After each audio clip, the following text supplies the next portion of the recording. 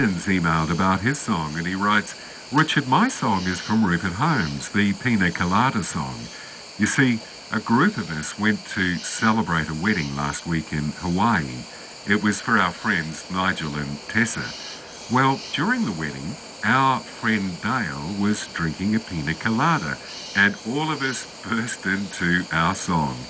The funny thing is, in the following week, we heard the song 3 times. These days, because most of us have returned home to different states, we are all missing hearing our song. And we realise that your program may be able to fix this for us. Thanks, Richard. Brendan. Good on you, Brendan. And the song that takes you back to that wedding in Hawaii from Rupert Holmes, the Pina Colada song on WSFM 101.7.